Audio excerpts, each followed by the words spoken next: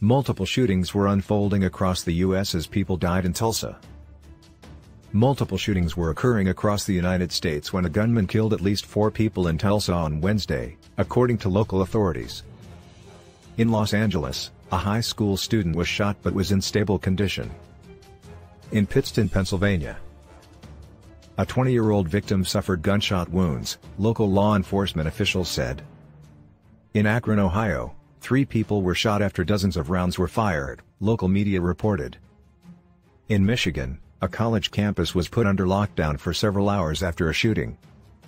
Unlike the Tulsa shooting, those incidents don't meet the threshold for a mass shooting, 4 or more people shot or killed, not including the shooter, according to the nonprofit Gun Violence Archive, but the geographical diversity and timing show the omnipresence of shootings that has made the United States an outlier among developed, wealthy nations.